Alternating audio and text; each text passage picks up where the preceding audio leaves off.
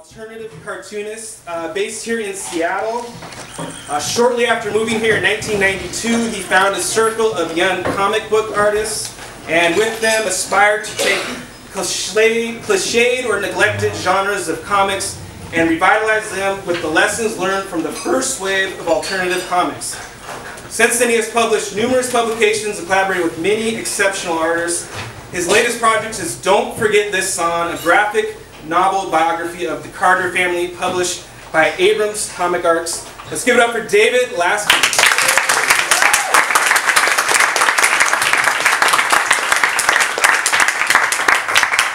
Thank you, Eric. So I'm not going to read comics tonight. I'm going to read from a zine of stories called Science Fiction. It's 64 tiny little stories. And I'm going to try and read a selection in about 10 minutes. And if I go too long, Graham is going to flash his cell phone at me. And if I don't notice him, maybe you all could just start holding up your cell phone.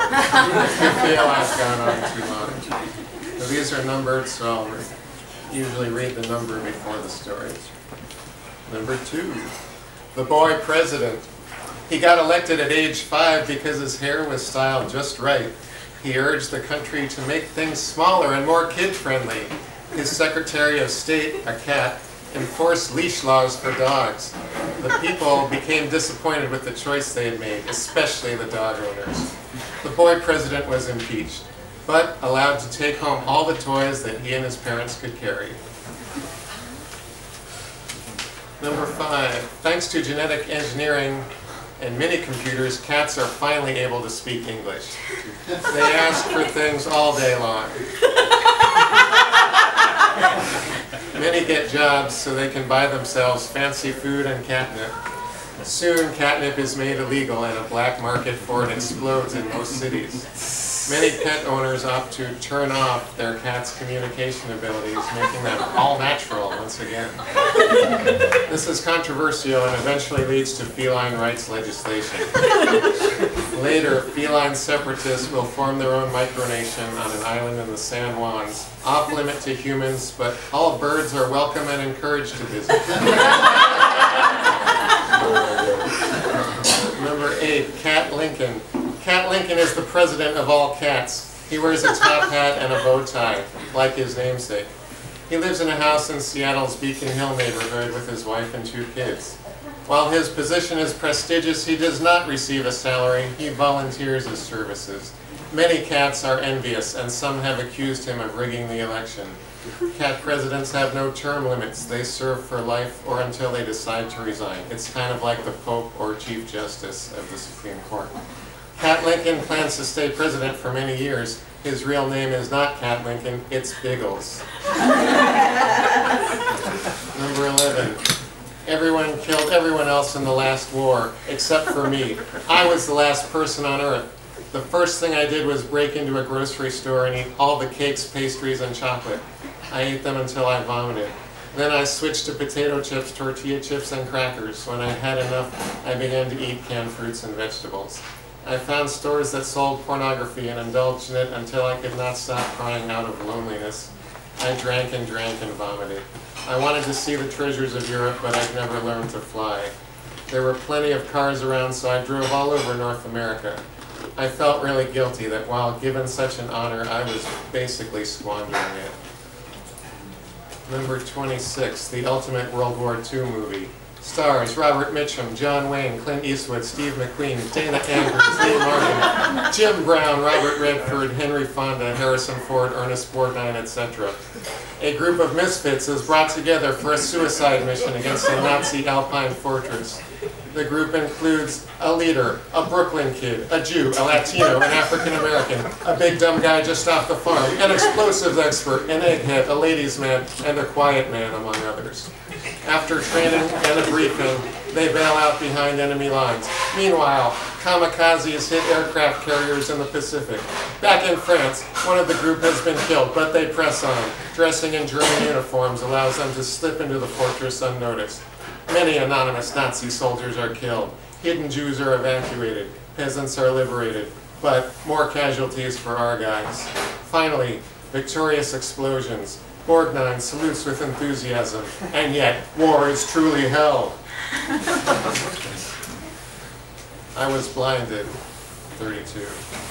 The flash of the supernova caught me by surprise. I had trouble steering the shuttle and put the android in charge. We had maybe 30 seconds to dock with the mothership, or we'd be vaporized. I had a Lady Gaga song stuck in my head. So this is it, I wondered. Lady Gaga?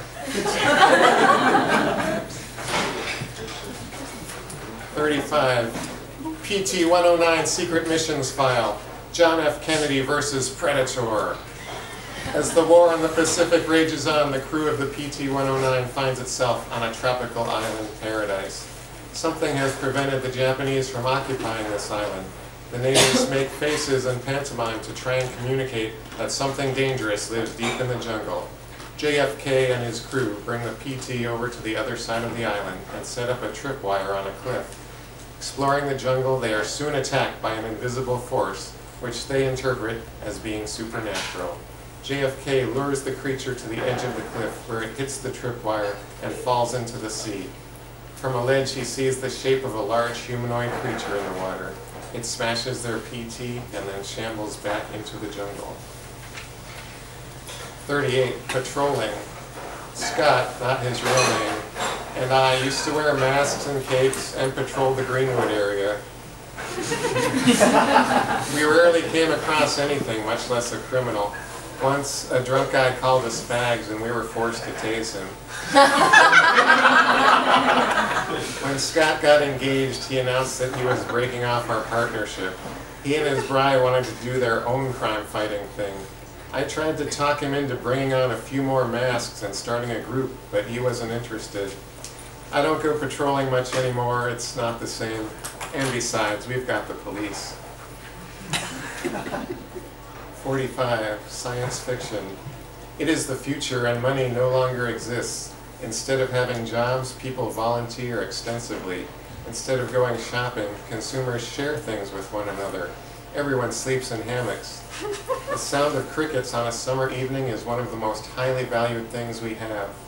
We write a lot of poems about the crickets. I live by the beach. I am old. I can still remember the feel of a few bills, soft and smelling of ink and fingerprints, and the joys they promised. Those times are gone forever, and now we have the sound of crickets to work toward and to keep us awake at night. 46. Science fiction. We live in the future that mankind has long dreamed of. Our interconnected skyscrapers rise all the way to the clouds like a woman's slender fingers. We move easily between them in flying cars, mini helicopters, and jetpacks. Hunger and disease are not known to us. We vacation in luxury hotels along the ocean's floor and cruise the skies in dirigibles.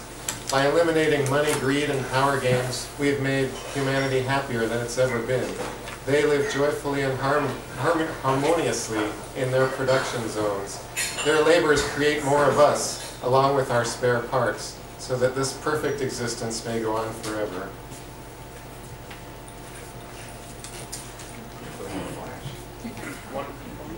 Okay. Let me pick a couple of good ones to go. I was the last person on Earth. The ice caps melted and the whole world flooded. As I'm sure you know, I was the captain of a pirate ship. We helped to win World War VII, but my ship went down with all the others in the famous month of squalls. I've been on a damaged lifeboat eating fish whenever one swims close enough, feeling dehydrated. The seagulls are following me, circling. The gulls shall inherit the earth. And finally, number 56. If you were a superhero, what would you wear? And what would you call yourself? Would you tell me your origin story? And would you reveal your secret identity to me? Would you use your powers to make a better world? Thank you. Yeah.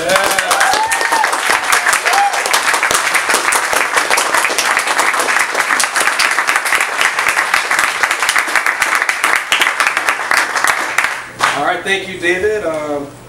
Up next we have Morris Stegosaurus, and I'm just going to read. He just put this book out, and I think he might actually have some here, if I remember right. So you might want to ask him, but I'm just going to read what Evan Peterson. Here on this table.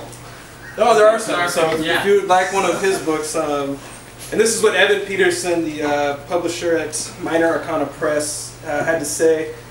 In Zebra Feathers, seasoned performance poet Morris Stegosaurus delivers his intimately slick and brilliant wordplay via page, losing none of his bombast. He offers readers a bizarre, hilarious romp through a world of plush anthropomorphic animals, mystical surrealism, and absurdist commentary on our own increasingly cartoonish culture.